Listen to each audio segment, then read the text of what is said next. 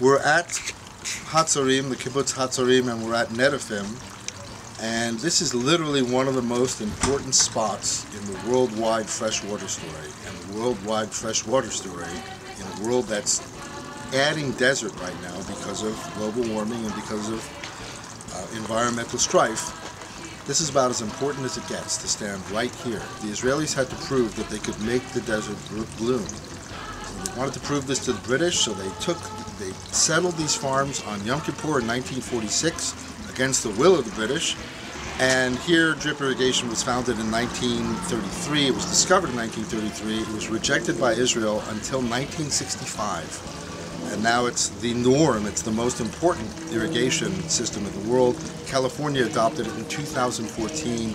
Well, as an introduction, I will say that the business we are in opens up the world for us. And that means that we are in each and every country around the globe, whether directly or indirectly. But our goods are welcomed around the globe, well known around the globe, and we feel no political barriers to go ahead with our systems. We do good to nations. We do good to countries, to the agriculture in countries. And by doing good, we are mostly welcome.